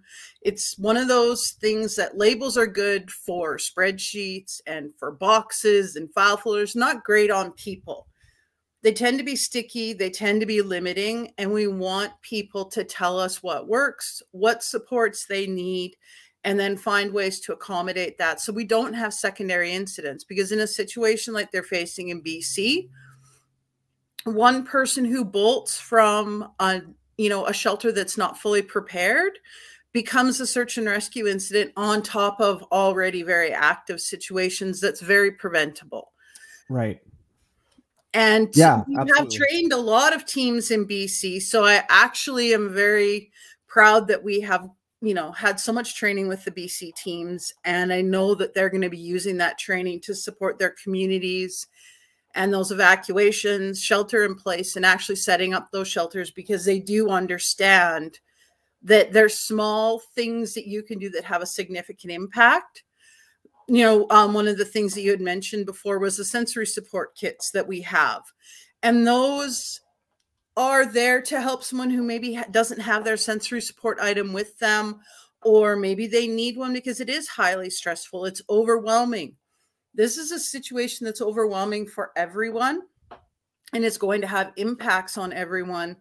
But someone who is like my family, neurodivergent with autism, other neurodivergencies, that overwhelm can be very hard to manage, especially when you're trying not to be, add to someone else's stress, or you're just trying to be able to be a part of making things better for yourself, not just to be a recipient, which is a pretty passive thing, but to actually be an active participant in finding ways to make it better. And when we listen to those voices, when we engage those community members, we hear the small changes that can make an evacuation better, or the small changes to a bug out bag. We see a lot of promotion, a lot of information about getting those 72-hour kits, getting your bug out bags ready. We don't talk about what things someone might need beyond medication. What if someone needs that weighted blanket? They need extra batteries for a device. They need those sensory support items to help them manage that stress. That's a legitimate preparedness message we need to be able to get out to people so that they feel supported, seen, and heard, and that our facilities managers, our emergency responders can respect that if it's important to that person, it doesn't have to make sense to us. It doesn't have to make sense to them. If it's helping that person manage this stressful situation, respect it and carry on. It's not really a complicated thing when you look at it as an inclusivity and a diversity and an acceptance part of getting through something that is incredibly stressful on everyone involved. I mean, even sitting here in Alberta, I know people in BC, I know people in emergency management, I know farmers, I know neurodivergent families that are struggling with all of this, and I wish I could help. And knowing that we have trained people out there that will be able to help makes it easier. And it also reminds me that we need to do more training, and we need to have more conversations around what actually supports people so that we can have, because this isn't a one-off. You know, we're going to have severe weather. We're going to have these cascading effects, but it also wasn't a surprise. The atmospheric river and the Pineapple Express was seen as being heavy. We saw them hit California earlier this fall. There are preparedness messages that we could be getting out to families and communities and organizations to have them be ready and to be proactive. I'm very much, and that's probably the training officer in me, I'm a little overtrained on being proactive, but I would much rather be proactive than sit back and be reactive, or even worse, sit back and go, somebody should do something about that. We need more people to say, I'm not waiting for someone, I'm going to be that someone. Yeah. And well, then, and whether you need a cigarette or a beer or a weighted blanket to deal with a situation, or to kind of help comfort yourself, right? What's the big deal? You know, let's get those tools into the hands of communities so they can make lives a little bit easier. And yeah, you know, put on your training officer hat. That's okay. You know, part of this live stream and this forum is to help you know, people in Canada who really don't know anything about emergency management become just a little bit more familiar about it so they can help advocate for it in their community. You know, and I think also to create those relationships so that we have two-way productive communication. When someone from the autism community goes to their EMO or to their disaster services rep, that they're being heard, that community voice is respected. And if someone comes and says, we need accommodations, or we're willing to support you with this, that there's an openness to hear what the diverse communities need. We tend to be very homogenous and like to put people in easy to manage categories, and back to the labels, put labels on them. People are way more resilient than we give them credit for. And there's so many people out there who want to help and may have the capacity and capability to help, but have never had the door open for them to help. And we need to be able to say to our communities post-event, what did we do that worked? What didn't work at all? And if you were planning it, how would you have made changes? What would you have done? Because we know from respectful communication, we know from listening to our communities that it's those small changes that can make such a huge difference. And in an event like this, where everything is amplified, those small supportive changes can become the game changers that make it that much easier. And it makes those communication pieces to the public that much clearer, and also gives us a chance to really engage with our community. Because if we are truly going to be diverse and support the diversity that makes up our communities, we have to include that in our planning. We have to be proactive in emergency management. And it can't be what it was 20 years ago or 30 years ago or 10 years ago. Yeah. Well, yeah. And it comes to that point of, you know, communities know what will work for them. So rather than, you know, kind of parachuting in with a bunch of tools and telling them how to use it, just offer the tools, let them assess them, provide them support when they need it. But I mean, most communities will figure out on their own how to use a tool or how to, you know, propagate it through their community if given the opportunity. And all, you know, disasters start locally. So yeah. we already know where they're going to start. So we need to help those communities with risk assessments. Yeah. We need to do risk assessments when we have a province that's got 3 main highway corridors. We need a risk assessment on who can get stuck there, who will survive it, and what supports they need. If we have communities that have specific response needs, they need to assess, what do we have in our community? What do we have in our region? And what are we going to need if it gets out of hand or it scales up? Then we can start building that community resiliency, because they're not just waiting for that parachute drop. They're actually telling us, to follow the metaphor, where the LZ is, what they need to have dropped in, and who they need to have brought in to support that. But so often there's a tendency to come in and say, well, we'll take over or we'll take care of things now, and forget that when we leave, that community still has to put the pieces back together and get ready for the next event. How can we be proactive in building those tools like EML is doing, with taking logistics off the clipboard and off the side of the desk and making it an interactive, really tech-based solution to connecting community resources? How do we do that for any size of community? Because it's scalable. Everything that we do is scalable. If it's an emergency in a small community or a large one, it comes down to scalability and resource access. Yeah, it's introducing that much needed sort of workflow, emergency management workflow upgrade, a little bit of automation into a process that is often really bogged down in procurement and having to find the needle in a haystack. You know, like EML Canada, I think over this summer put out like got this odd request for like some sort of filtration systems that a doctor in Calgary was looking that, you know, it's just like, you know, you've got doctors from Alberta Health Services making requests for equipment because they need to get them into the hands of pregnant women. And so like, that's a huge issue, right? Like they should not necessarily have to be taking on that role. I know there's some other context with that case. It just wasn't all on AHS, but Emergency Management Logistics Canada is one example of a technology in the emergency management community that can help reduce the workload on communities so they can focus on the things that are not quite automated or as efficient.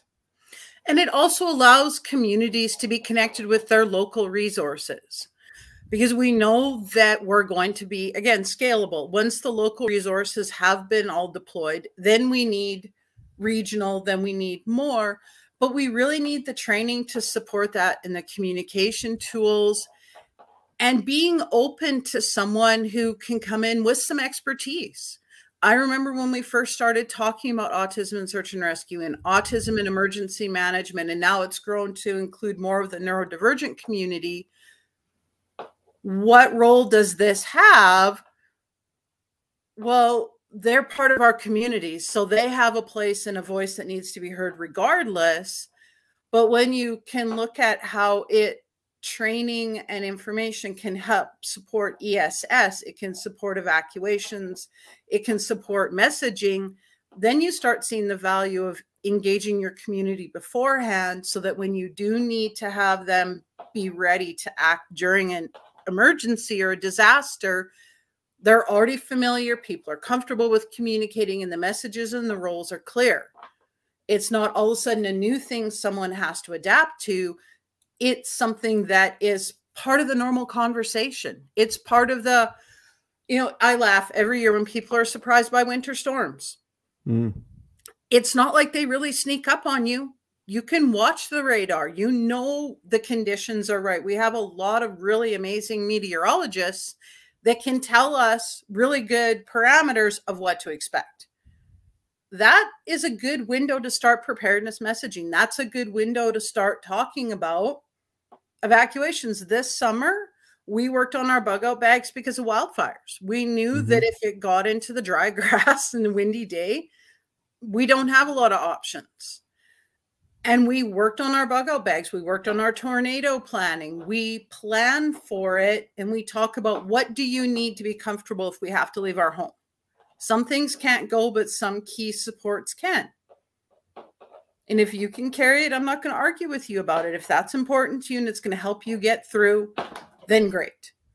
So the essentials for one person may be very different looking for another person, depending on where they're at and what supports they need. We can offer a checklist and guidance, but we really shouldn't ever be in a position of policing that. We should be more in the role of, how does this fit with what we're doing to support our whole community? And to understand that some of the barriers are going to be language. Some of them are going to be sensory. Some of them are going to be cultural. But none of those things are insurmountable if we're open-minded enough to actually learn from the people that we're supporting, and not just expecting them to fit into their column in the spreadsheet or their column, in the file folder, and that they're actually a part of it. Because we know that there's a lot of resiliency there that we're not tapping into, and our communities have a lot to offer emergency management and emergency social services, but we're not starting those conversations outside of an emergency to build those relationships. Yeah. So, so let's just say, for example, someone, in South, an emergency manager or planner is watching this or listening to this afterwards. And they're responsible for some advanced planning or things like that. Like, what are the main considerations for them when they're looking at like neurodiverse families or communities, in terms of, what are some things that they can incorporate into their plans that's going to really help them in an immediate short-term recovery? Probably the biggest thing is, if you are on a path to returning to a new normal, because we know the cleanup is going to be long, we know it's going to be a lot of changes, engage with that community to communicate that and find out what they need.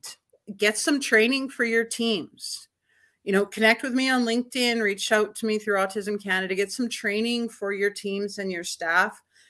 But the most important thing is to find those community leaders, whether they're organizations, and BC Canucks does a lot with autism through their foundation, and they work a lot with kids in sport, which can be a great way to get back to normal, is to get those activities happening again, to normalize those scheduled things everyone lost during the pandemic and now have lost due to the situation in BC.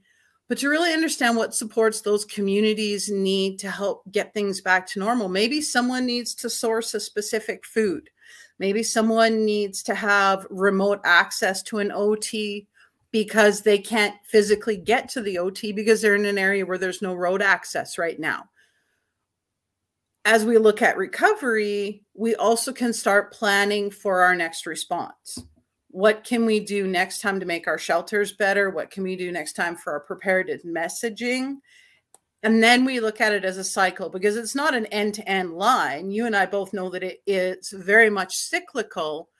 Once we get into recovery, the first thing we're doing is getting ready for the next one. And it may not be the same, but the supports are going to be needed the same. So we're not looking at the same type of situation, but that same supportive messaging and communicating with those community members is going to be key. And the other thing is training and understanding what the risks are in your community. Someone who's used to going hiking or biking on certain trails that are not accessible may not really understand that and may try to use those facilities or those paths anyway. Someone who bolts away from what we believe is a safe shelter because it's sensory overwhelming or it's too crowded, then we've added a search and rescue incident on top of everything else. How do we support them so that they understand that this is a safe place and that going back to where it's not safe, even though it did feel safer than where they're at now, is the right thing to do? And how do we support their overwhelmed family members? Well, Because and that's what I'm kind of trying to get at, right? Yeah, that's what I'm trying to get at is, you know, right now we've got people in BC that are thinking, okay, we've got thousands of evacuees that we're preparing for reentry when it's safe to do so. You know, if I was a parent in that situation, you know, I might bring my kids to see the house, but I definitely don't think I would want them, you know, with me, not only because of the dangers, but, you know, we've got cleanup to do. So can communities now start, you know, and if there's anyone out there that's got an example of this where it's been done or it's worked, but, you know, I'm wondering, like, you know, childcare facilities, mass childcare facilities that communities can start planning for in the Abbotsford area, Princeton, Hope area, so parents can go and do the cleanup and take on that work, but get, you know, the right kind of support and childcare that they need for their kids that are on the neurodiversity spectrum. And the thing is that it's not just kids. An adult on the spectrum or a neurodivergent adult or a neurodivergent senior is going to be having a lot of the same sensory overwhelm. They're going to have some of the same sense of, I just want to go home and have it be normal. And then they go and they see their home and the idea of the cleanup has become overwhelming. Those families need support too. They may need extra hands to help with that because their loved ones are looking at it, and in their normal 9-to-5 where they can manage their environment, no one really knows they're neurodivergent or it doesn't stand out. But when they're faced with this that's overwhelming, they're going to need those extra supports. We don't talk enough about autism outside of children, but you're born on the spectrum. That means it's with you your whole life. You're neurodivergent the whole lifespan. It's not something that you outgrow. It's not something that fundamentally ever leaves you because it's part of your brain wiring. A friend of mine calls it a different operating system. Those families are going to need specific supports as they get into the cleanup. And it needs to be something that if someone says, I need an extra hand because my family's overwhelmed, that our first response is, oh, you've got to tough it out, everyone else is, or, oh, I'm sure you can try. If someone says they can't do it and they need support, our first thing should be, how can we support you? What do you need? We'll see if we can find something. Because someone should have to qualify that they need support. If they're overwhelmed and they're already taking care of their family and trying to figure everything else out, if they say this is too much for me, then we need to be accepting of that and appreciate the vulnerability it takes to say that in the first place. And secondly, say to them, what do you need? I need a contractor who's going to come in and explain to me every step of what has to be done. I need someone to come and help me clean up. I need someone to find these specific groceries because we're going to need them. If someone has asked for help, we should be open to saying, what is the help you need and how can we do it? And not comparing, well, these people were able to do it and you're not. It's not that simple, especially for folks who are neurodivergent. And the disability community is going to be the same way. There's going to be a lot of capacity there to support the cleanup, but there may not be the physical capabilities. And they already have other stuff that they're taking care of for their own health and wellness. We just need to stop, thinking about it as we can all push through and tough through it. You're tough through it and my tough through it for the same situation may it's look not the very same. different. It's not going to be the same. And I can't expect you to have my same resilience, just like you can't expect me to have yours, or that we deal with challenges the same way. And it's more amplified for those communities because they're used to having to qualify every request for help and figure it out on their own. This isn't something you can do that with.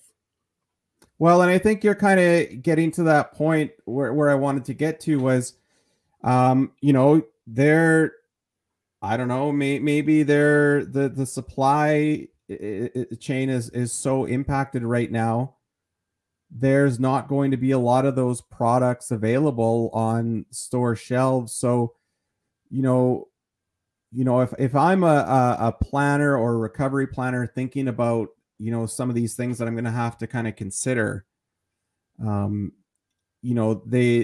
think, like, do they go to the Autism Canada website? Is that the best place for them to go? Like, where's the best place for policymakers or planners to go as they start to take on the role of policy writer and recovery planner over the next 3 to 6 months?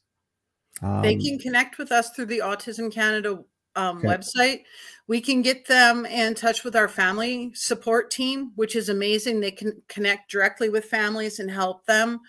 There's lots of one-on-one things that can be supportive of families. For those emergency planners, for those community leaders, they can reach out to me and I would be happy to sit down with them. We can do, a quick assessment of where they're at, where their community is at, maybe identify some community members that would be good liaisons or supports. And we can have those conversations to figure out what their community needs and then what the capacity is to deliver that and what the middle ground might be. Yeah. Okay. That's the kind of stuff I want to get at is that assessment piece, that there is support out there for emergency managers who are in a planning role or a policy role, whatever it is. They can reach out to you, and a lot of that research and work is already done. It's all done. We have the capacity to run them through an assessment of the suitability of their sheltering and evacuation and shelter in place plans to support the autism community and neurodivergent community members. We have training not just for search and rescue, but also for emergency management and preparedness. We take an all hazards approach to things and we look at it from a community impact, but also from a community engagement perspective, where those community voices that we need to hear have specific messages for us that we can put into that planning and we can implement.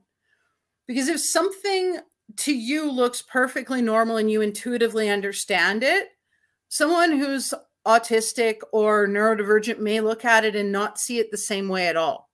Understanding those differing perspectives, whether it's, a hazard assessment for a search and rescue team or for a parks facility, or when you're looking at developing a shelter or an evacuation plan, we have the tools developed. We're just ready to be able to start having those conversations and putting those pieces together with the agencies and the individuals whose work is going to involve that.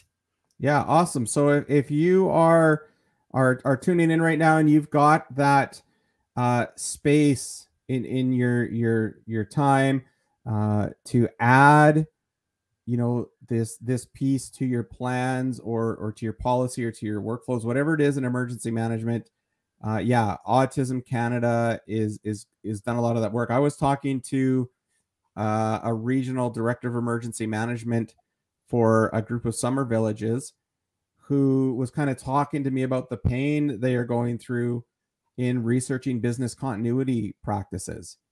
And, I just kind of thought to myself, wow, you've done a ton of work on your own to research stuff that, maybe making one phone call to the, DRI, Disaster Recovery Institute, they could have got some of that. So it's the same thing with you. If you're an EM planner or director of emergency manager who has people in your community where you need to at least fit in your plan aspects of neurodiversity or autism, like reach out to Shannon directly or Autism Canada. Like where can people find you most? LinkedIn, Twitter? LinkedIn is website? Usually the fastest. If someone really wants to reach out fast, they can reach me on LinkedIn. My email is on the Autism Canada webpage, and that's autismcanada.org. Twitter. Yeah, just reach out, have those conversations. We're open to working with people, communities, and organizations where they're at. There's no universal, cookie cutter that will stamp out a perfect plan, but there are paths forward. We just need people to be willing to engage in some new thinking and doing things a little bit differently, because we know it's not a recipe for success to do the same thing over and over and expect a different result.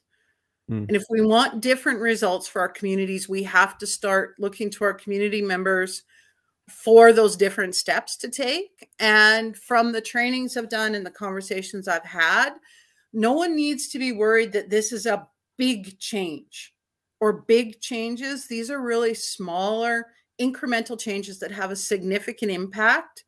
That the reason they're not being done is most often they're not being thought of, or they're overlooked because no one really thought that it would have a big impact, but they do.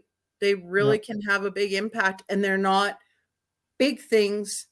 They're small things that can really help. And when I say help, we can potentially be saving lives, preserving mental health, and supporting families and communities who are struggling. And that's pretty much all of us for the past couple of years. With the pandemic and severe weather and, name it, it gives us a place to build community. And at Autism Canada, we're very much about supporting our autism community, but also all Canadians, because we all live in our communities together. So there's no silos.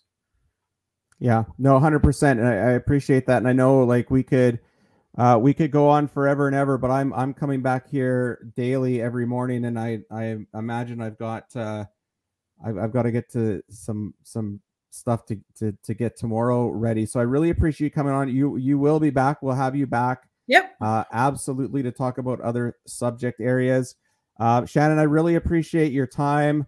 I'd like to keep going, but I know I got to get off of here soon too and get on with other things. But I really appreciate you coming on here as the second brave, courageous person of the day to try this out. Well, thanks for having me. And I look forward to getting back on with you again, and we can talk about animal emergencies. Absolutely. Okay. Take care. Take care. All right. That's Shannon Selinsky from Autism Canada, just talking about a few things. And so, with Dr. Julie and Shannon, I could have spent another hour with each of them.